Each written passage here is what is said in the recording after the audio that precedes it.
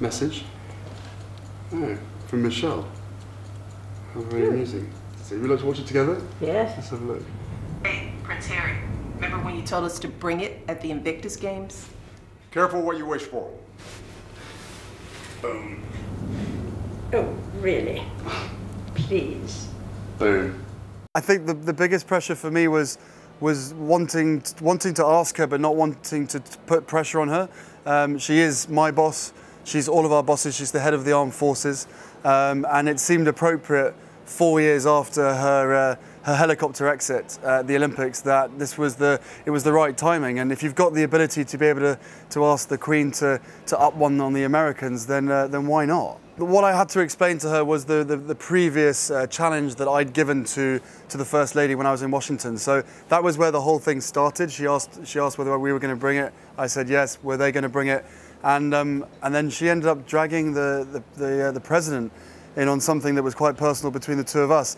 And that was there was no way that I was going to come to America 15 love down to the Americans. So naturally I was going to drag the Queen into it and say, you know, do you want to be part of this? And she was more than happy to oblige, and I hope that everybody enjoyed it. I certainly enjoyed it, and I know she did as well.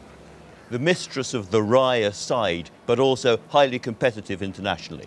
Yes, of course, highly competitive. But for those people who are asking what was that all about, there was no one else that I can think of that was going to top the President and the First Lady of the United States of America. So it was an easy thing for me to sit there and go, right, well, this has to be the Queen, otherwise we lose. Simple as that.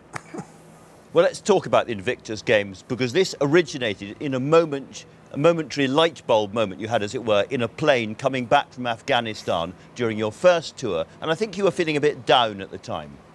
I was, that's right. I was feeling very down. I think the best way to explain it to people is, you know, I was an officer. I'd been training for 3 years, training with a select group of guys. We were a tight-knit team. I'd already been told I wasn't allowed to go to Iraq, but I was allowed to go to Afghanistan. Let's not get into that. But you know, the training had been done. We gelled together, and I was out there with the guys. And to be taken away from your team, not knowing what was going to happen to them and whether you were going to be indirectly responsible was a huge thing. It was something that I had to swallow. You know, once on that plane heading back with 3 wounded British soldiers who were wrapped up in plastic with tubes coming out of their mouth and out of their arms, all in induced comas. One of the guys had a test tube filled with shrapnel that had been removed from his head that he was clutching while asleep. And you know, I just spent a few minutes there just sitting with them and unable to speak to them, obviously, but that was a real turning point in my life. You know, not being Captain Wales, but being Prince Harry at the time, I was thinking there needs to be something here. And it was only 2012, after hearing about the Warrior Games, being able to see it and doing my second tour, that I actually realized sport plays a huge part in the rehabilitation of so many people. This surely is a magical thing.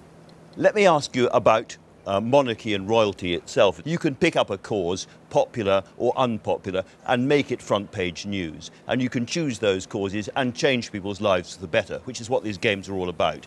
To what extent is this really the heritage of your mother? She was the first person in many ways to start to pick up some of these less popular, more difficult causes. To me, I don't think it's an unpopular cause as such. I think it's something that needed a spotlight shone on it, and to prove that these individuals, or not that they don't want to be defined by their injuries, they want to be defined as human beings, as the person that they originally were, here and mentally and physically.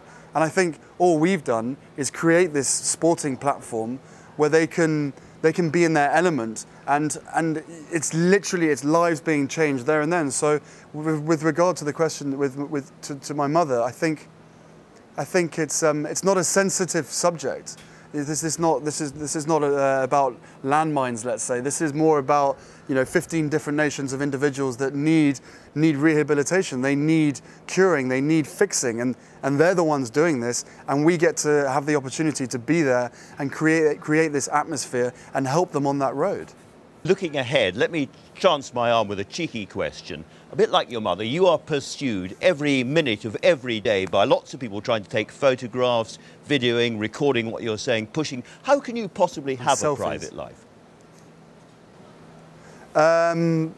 Cheeky question. You're right. That is a cheeky question. But Andrew, to be honest with you, sadly, that line between public and private life is almost non-existent anymore, and we will continue to do our best to ensure that there is the line. You know, we are completely aware that we're in a very privileged position, and I will spend the rest of my life, you know, earning that privilege and trying to bring a spotlight onto things and causes that really matter to me, and I hopefully matter to a lot of other people as well.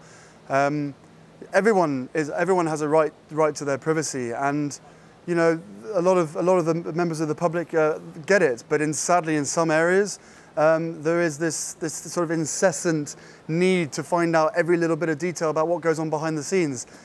It's unnecessary. You know, I hope that people get to see me here in this Invictus role, you know, cracking on with the guys and mucking in and having a good time with them. And this is, you know, this is half my official role, but half my private role. This is what I enjoy doing, but the private life has to be private, and I hope people respect that.